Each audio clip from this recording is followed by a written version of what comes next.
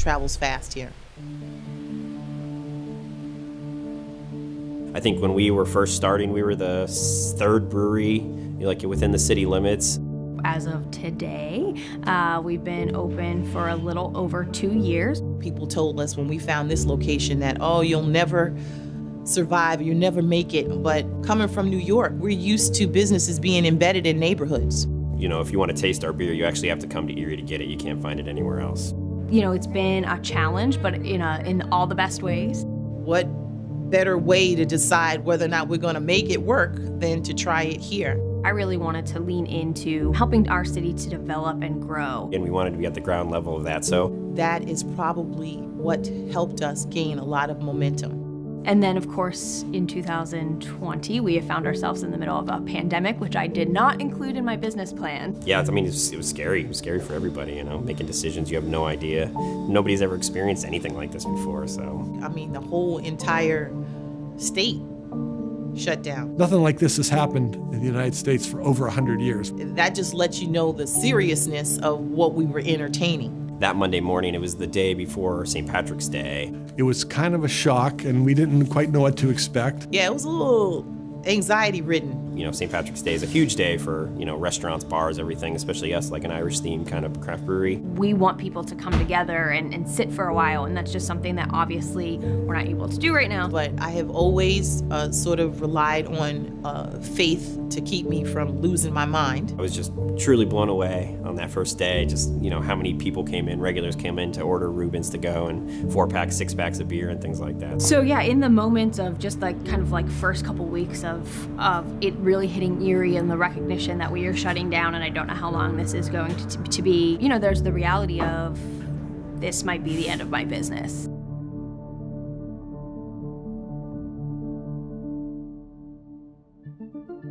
Pennsylvania had a red, yellow, green system. There was no real metric that I ever was told of from the governor's office about what would take a county from red to yellow. You really do have to, you know, give the governor a little bit of credit for, you know, just standing his ground. Governor Wolf has done a great job with daily messages and direction on what to do about COVID-19. Every Friday they were announcing for the following Friday which counties would go from, you know, red to yellow or yellow to green. I believe that our state's response has been the appropriate response. I mean, we've had cases, but nothing compared to the overwhelming experience that a lot of the other states have had with the virus outbreak.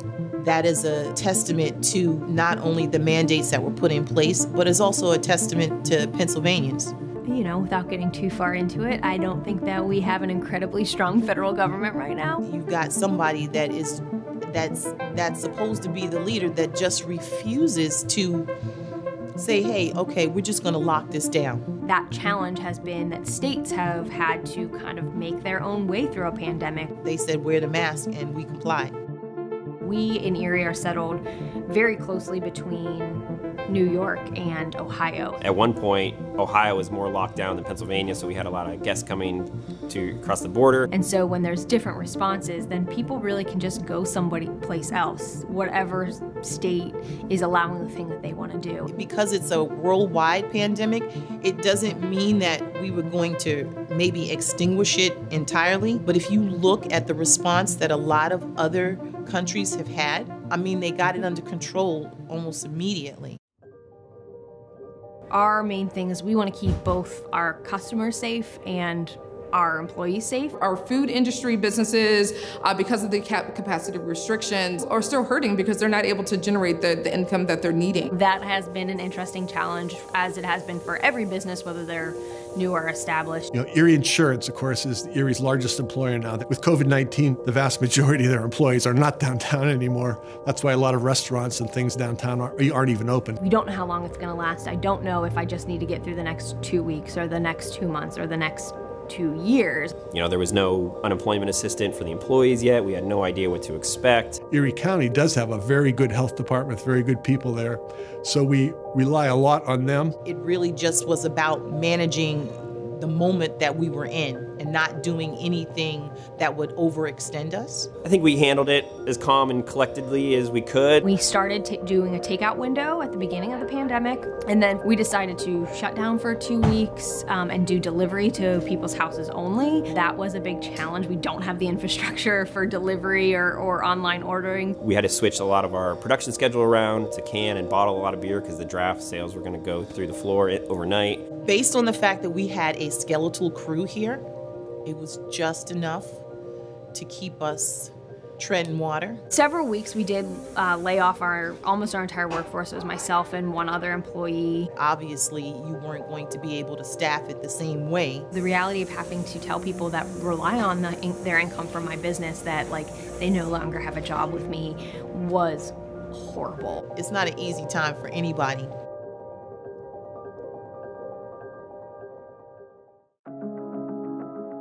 We're lucky here because we have a huge outdoor parking lot, so we've transitioned that into an open air beer garden. And because the weather changed, that just means that the seats that were outside are now inside. How are we gonna serve people food and pints of beer outside in notorious Erie weather?